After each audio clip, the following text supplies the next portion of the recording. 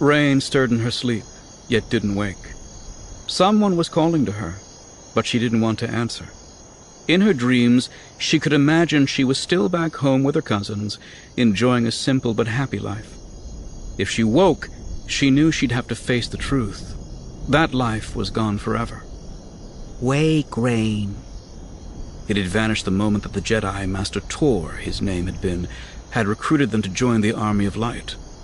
She hadn't even really wanted to join. But Bug and Tomcat, her cousins, were both going. They were her only family, and she didn't want to be left behind. She was young, only 10, but she was strong in the Force, and so Master Tor had let her come too. He had told them he was taking them to Ruusan, where they would become Jedi. Only that never happened. Their shuttle had been attacked as soon as they entered the atmosphere. What occurred next was just a blur, but she remembered an explosion and screams. One wing of the ship had sheared away and suddenly she was falling. The smoking wreckage of the shuttle became a speck in the sky above her as it spiraled off out of control and she fell down, down, down until... Rain, wake! La! La had saved her, and it was La who was calling to her now. Slowly she opened her eyes and sat up, still groggy. Rain slept long. Now Rain must wake. I'm up, La, she said to the bouncer hovering above her. La had saved her from that fall, catching her as she plummeted from hundreds of meters above Ruusan's surface. Bad dreams, Rain. No, she replied. Not bad dreams, La. I dreamed I was back home. La never actually spoke to her. She only heard the words inside her head. They communicated through the power of the Force, La had once explained to her. But whenever Rain answered, she always voiced the words aloud. Bad dreams coming. Rain frowned, trying to figure out exactly what La was trying to tell her. Sometimes when the bouncers talked about dreams, they actually meant something else. Sometimes it was as if the bouncers had visions of the future. She remembered what La had said just before the entire forest had exploded in flames.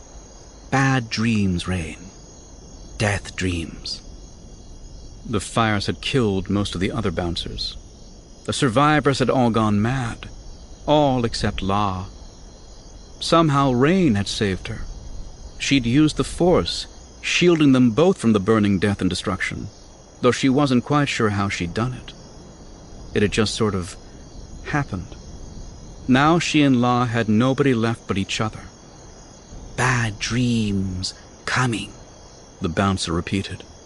A few hours earlier she had felt something strange, the ground rumbling beneath her feet as if something had exploded far, far away.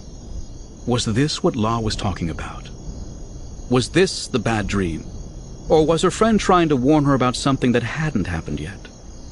I don't understand, she said, looking around at the bushes surrounding the clearing where she had lain down to sleep.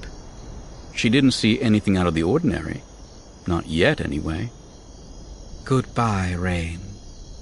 There was an aching sorrow in La's words that stabbed through Rain's heart like a knife, but she still didn't know what the bouncer was talking about. Before she could ask, there was a sound from the bushes. She spun around to see two men come crashing into the clearing. She could tell right away they were Jedi. They wore the same brown robes as Master Tor, and she saw lightsabers dangling from their belts. Each one also carried a large blaster rifle. "Bouncer!" one shouted. "Look out!" They reacted so quickly their motions were nothing but a blur as they opened fire. By the time the scream left Rain's lips, her friend was already dead. She was still screaming when the first Jedi ran up to her. "Are you okay, little one?" he asked, reaching down. Instinctively, she lashed out at him. She didn't know how she did it. It wasn't even a conscious thought. She only knew he had shot her friend. He had killed La! "What's the matter?" His voice was cut short as she snapped his neck with the Force. The eyes of his companion went wide in horror, but before he could do anything else, she had broken his neck too. Only then did Rain stop screaming. Instead, she began to cry. Great heaving sobs that racked her body as she crawled over to press herself against the soft green fur of La's still warm body. where it had fallen to the ground.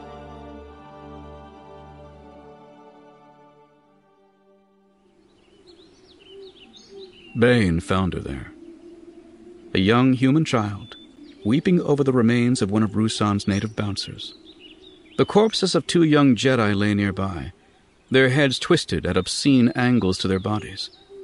It took him only an instant to piece together what must have happened. The girl looked up at him as he approached, her eyes puffy and red.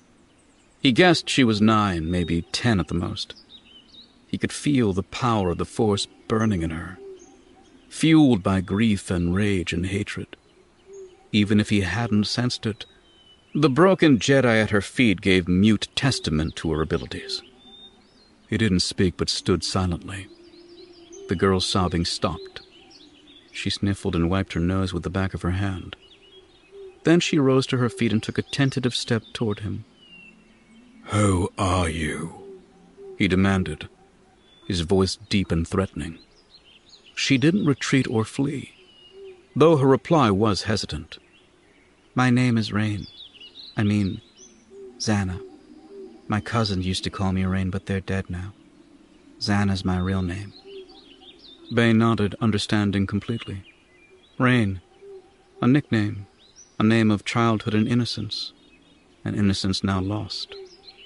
"Do you know who I am?" he asked. She nodded and took another step forward. "You're a Sith." "You're not afraid of me?" "No," she insisted with a shake of her head, though Bane knew she wasn't being completely honest. He could feel her fear, but it was buried beneath far stronger emotions: grief, anger, hatred, and the desire for revenge. "I have killed many people," Bane warned her. "Men, women, even children." She shuddered but held her ground.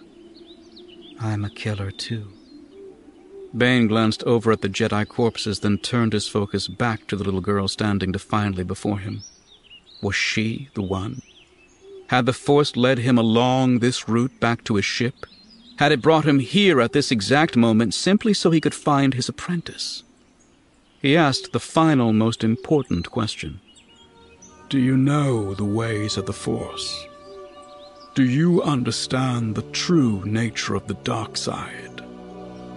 "No," Rain admitted, never dropping her gaze from his own. "But you can teach me. I'm young. I will learn."